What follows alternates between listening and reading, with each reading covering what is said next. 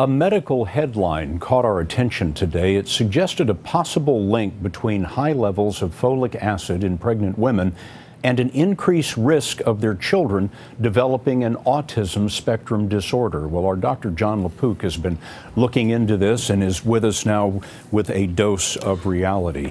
Jon, pregnant women are told to take folic acid.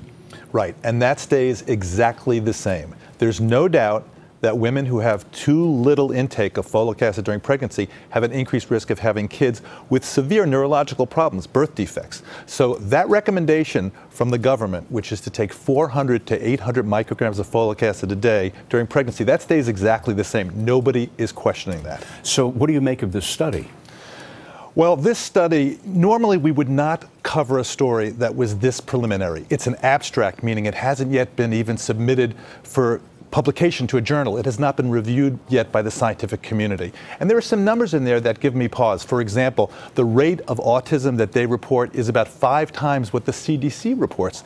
And that makes me wonder, are they overdiagnosing autism? That said, what it showed was that women who have very high levels of folic acid, which is folate, or B12 soon after delivery, had kids who went on to develop autism at a higher rate than normal. Now, this does not mean that taking too much B12 or folate causes autism. This is an association.